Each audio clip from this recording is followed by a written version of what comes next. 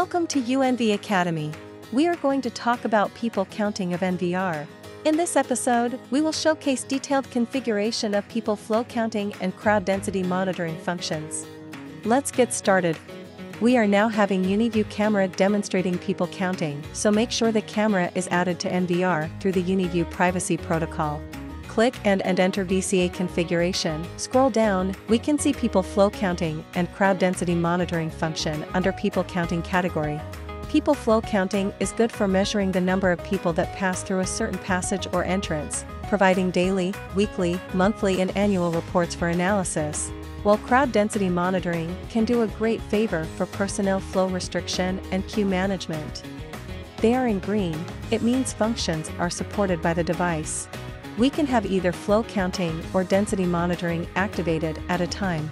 And for the purpose of showing counting record in display view, we need to add on-screen display contents.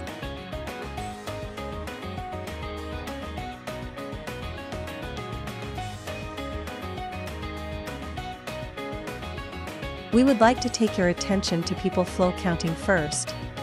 Click and select, get the people flow counting working. Go setting menu for further adjustment. We can see the display window playing live view on the left side. Specific function settings are presented on the right.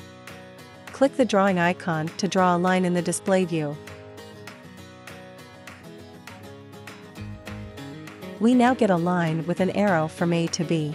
Put it to the place where we want to do the counting. Direction of arrow here can help system define the entering direction as A to B or B to A. Here we can click the drop-down icon to set.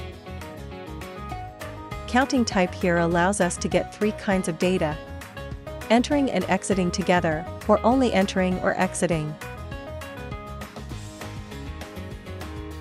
Click here to set reporting interval from 1 to 60 seconds, determining data synchronizing frequency with NVR. If we select Enable Clear by Schedule option for clearing up counting records, we just need to key in the exact timing when we want system to start recounting. And it will work as scheduled. If we want to recount instantly, click the clear icon below here to clear up all the current results. Remember to apply when all settings are made. Let's have a look at how people flow counting works. We can see counting line, direction arrow and on-screen display bar. The blue line in middle defines the position where we want to start counting people, and the yellow direction line tells the entry direction. The on-screen display bar on the upper right side accurately records all the entries and exits.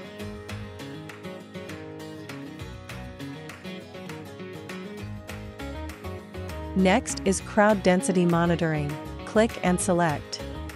Click the setting menu for further settings here.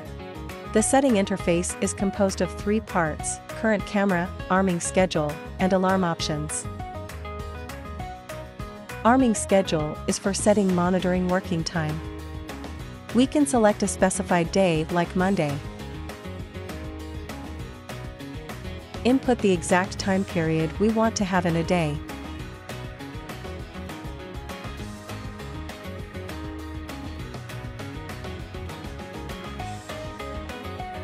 There are 4 groups time settings available. We can also copy the time schedule of a certain day to other days or holidays. This will greatly improve the setting efficiency. Choose the days that we are going to get the schedule pasted.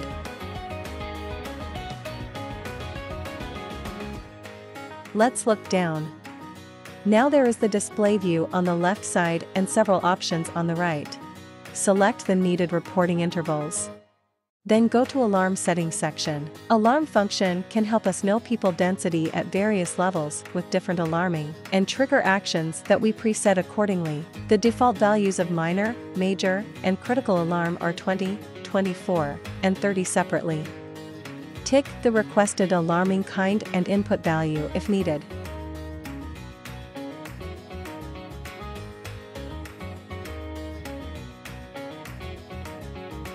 Click the area drawing icon to get the desired monitoring area on display view.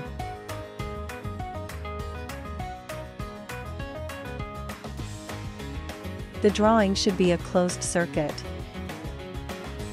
The downside here is for action triggering, like if you have devices equipped with speaker, then when system detects people's amount surpasses the preset threshold, it will trigger the camera to send a command to the speaker and make it play the audio we set. We can select repeating times as required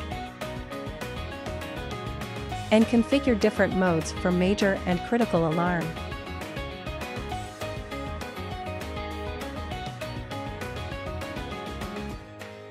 All settings of monitoring are completed. Click Apply, then Exit. If we are going to check the people counting report, go to the VCA search and find the report.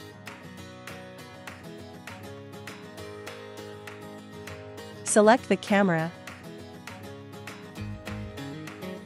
Choose the counting type.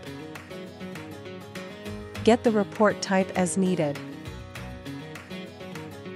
Statistical time defines the end time of a period. Click and complete. Click the Count button to analyze data. We can see the analyzed chart or table below.